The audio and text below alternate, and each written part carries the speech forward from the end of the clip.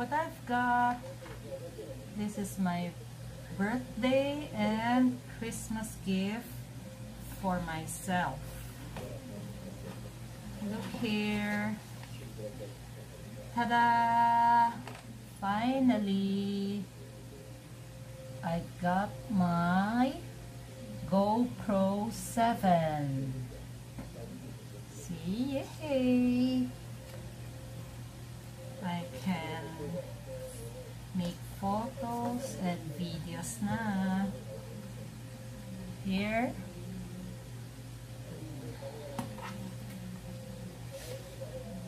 Okay, check natin kung ano yung mga laman sa loob. Very excited. I got this GoPro. Here, ganito. Yan. See? Naka-mount siya sa box niya. Special bundle siya. So, pagka special bundle, may mga free items na included, like this one, yung sleeves niya. Free na yan. Plus, may mga freebies na nandito. Open natin.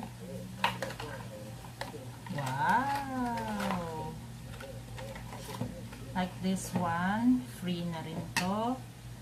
Ang kanyang mini tripod, that's free na. Then this one, yung pang-mount, may kasama na rin siya. Then battery, o batteries pala, kasi dito kanina pinalagay ko na ng battery. Then bali dalawang batteries ang free niya. Then meron siyang SD card, 32 gig. Kasama na, free na rin to. Pero may pinalagay na ako dyan na mas higher gig. Bumili na ako kanina. Para medyo higher ng gagamitin ko. Para hindi bitin. Then meron siya mga instruction, mga book. Ayan. May instruction dito, paano pag-open, paano pag-download ng kanyang application. So, check nyo na lang yan. Madali naman pag-download, in-instruct niya ako. Kaya, kaya nyo rin yan. Madali lang siya. Pinag-iisipan ko kunin is Osmo and this one. Nag-decide ako this one na lang kasi magandang kanyang special bundle. Sa price, okay din. So, check out nyo na lang kung meron pang special bundle sa Camerahaus. This one, i-unscrew lang to para alisin si Gopro 7. Then, ito yung ginagamit sa helmet, sa bike, sa outdoor to. So, pag hindi naman gagamitin, ilagay na lang dyan, tapos i-screw nyo na lang to para hindi mawala yung mga accessories. See? Okay, tabi muna natin to. Yan yung mga items na nasa loob. Ito yung box niya. Then, ito yung kanyang tripod. Na-extend siya. Hilahin nyo lang dito. Then, pwede na siyang tatayo na siya.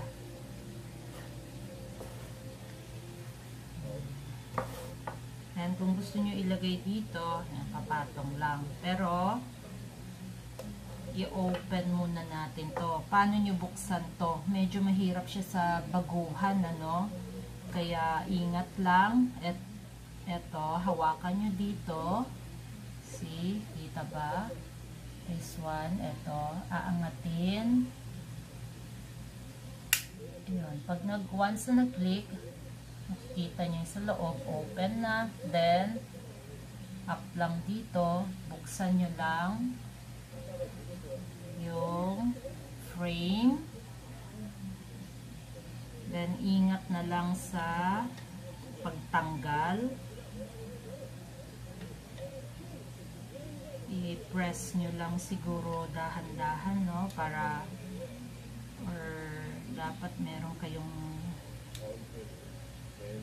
sapin siguro para hindi mahulog tong GoPro. Press lang. Tada!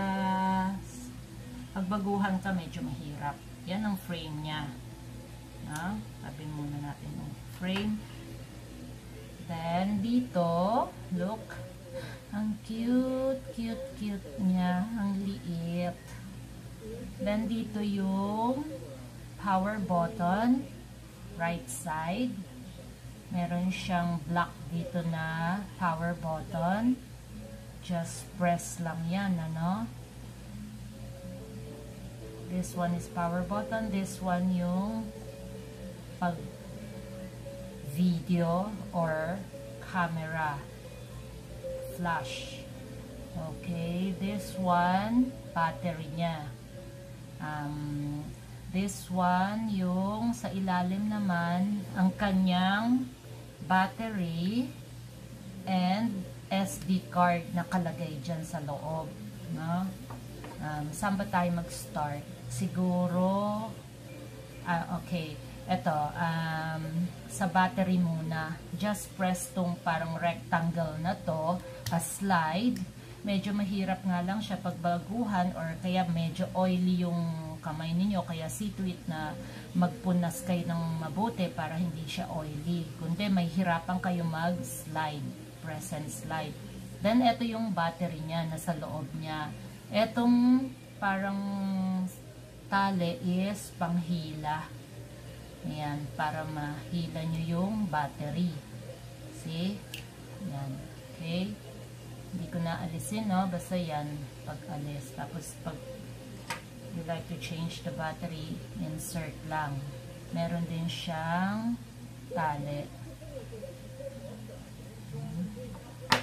Then, ang kanyang SD card ay katabi lang niya. Ito, may maliit na slot dyan, SD card. Press nyo lang para umangat yung SD card. May maririnig naman kayong click, yung parang ganon. So, nakaangat na tong SD card. Siguro mas maganda, alisin nyo muna yung battery, then, kung maglalagay kayo ng SD card nya, para mas madali. So, pagka nandyan na SD card, press nyo lang to, pababa.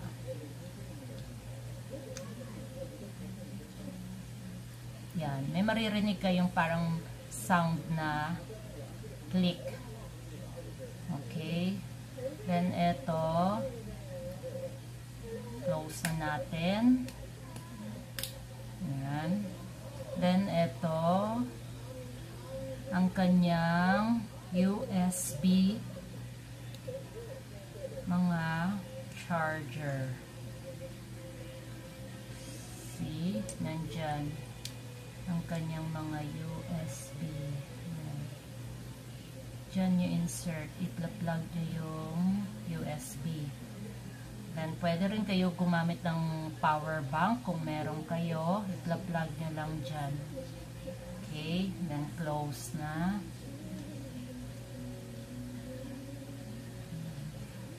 Then, okay. I-power button na natin. Ito, just press lang para ma-open. Nag-blink na. Once na nag-blink, ibig sabihin naka-open na yan.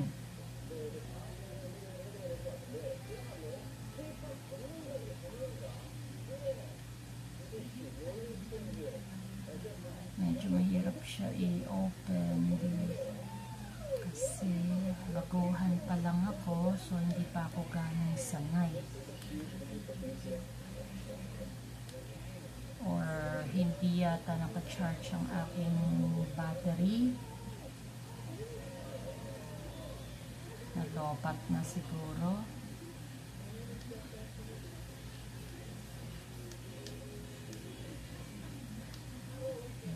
Nalobat na siguro ako.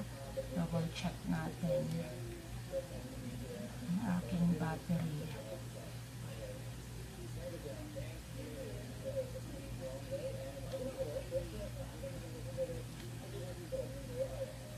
Lobat na.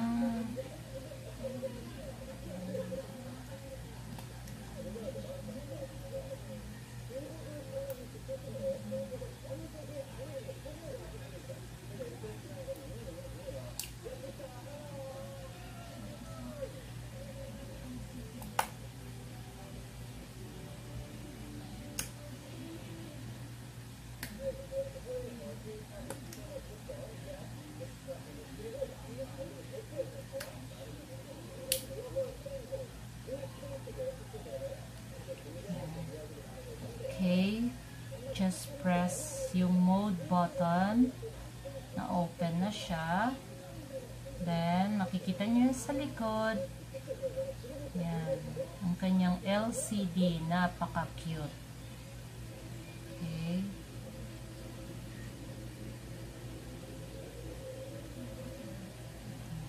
Gopro, this is Gopro.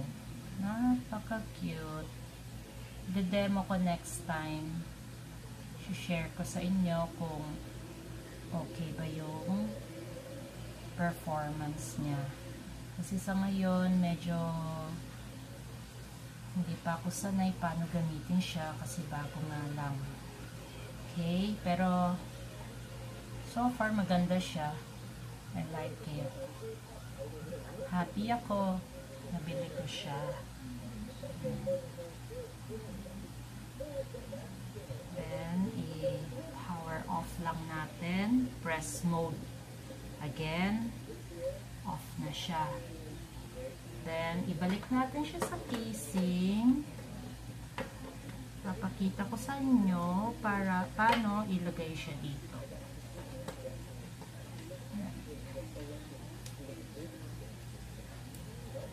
Then, lock na natin. Pag-lock, medyo yan, pagka-close ng frame, is ito, i-hold nyo sa ilalim, then, press lang sa harap. Okay? Paano siya ilagay dito sa kanyang mini tripod. This one, lagay lang. Then, may screw siya, no?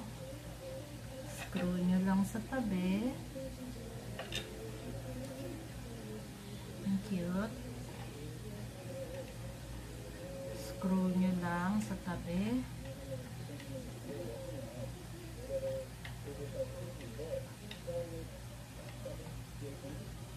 Screw, screw, screw, screw. Medyo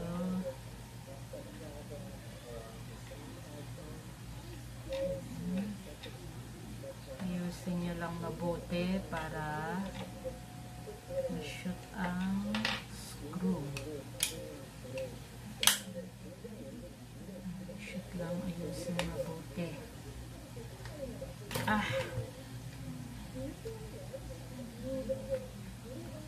Yeah. Yan. Shoot, then lock. Screw, screw, screw, screw.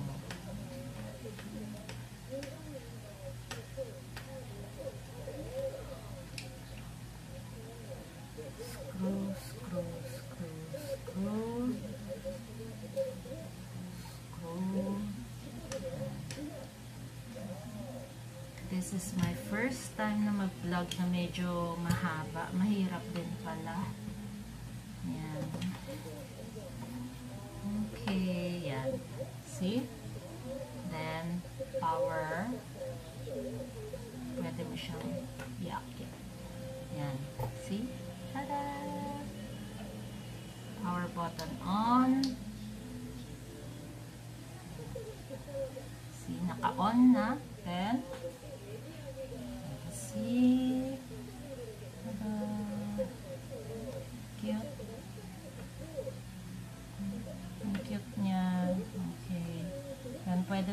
video. Pag in-slide nyo here, may preference siya. Pag-aralan na lang. Madali naman siya i-set up. Then, pwede nyo i-set up yung Gopro sa inyong Android phone or iOS. Madali lang siya i-set up. Siguro pag next time, yan, kabisado ko na, share ko sa inyo paano mag-set up din. Slide lang, paakyat. See? Ganda. Madali lang siya gamitin. At saka hindi siya mahirap i-slide. Dahil yung kanyang screen sa likod ay maganda at tamang-tama lang sa pag-slide ng finger.